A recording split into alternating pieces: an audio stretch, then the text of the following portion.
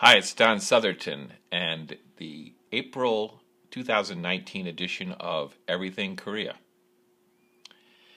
It's been a while, in fact more than a number of months since I've posted any videos. However, we continue to post blogs and email updates and newsletters every week.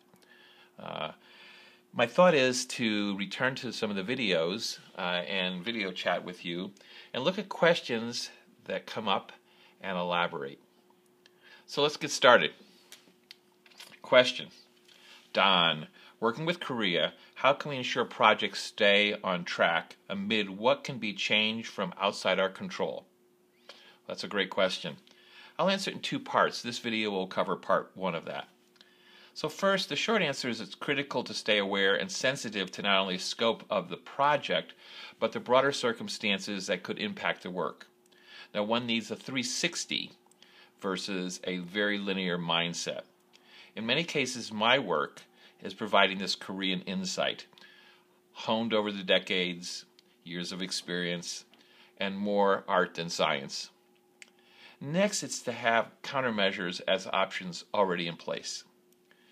Now, to elaborate on both of these points, pondering on the question, it made me reflect on within the Korean workplace that most of the savvy long-term staff and executives are both highly intuitive and sensitive, and vigilant to all that goes on around them.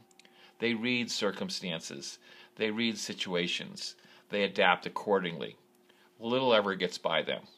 In particular, they even anticipate senior leadership's next moves. More so, without any such skill set, few would ever move up to the executive level. Now, as a best practice, they also plan accordingly with countermeasures in place for all projects. Now, in Korean, we use the term miri. That's miri. And it can be translated as being prepared ahead of time in advance. Now, it's in contrast, so we've talked about over many of the years, is doing things last minute and then having to go bali or fast. So the bottom line, look beyond the surface to gain insights that can impact your project. Assume there are going to be some road bumps ahead. Develop countermeasures. Then you can be ready to execute them.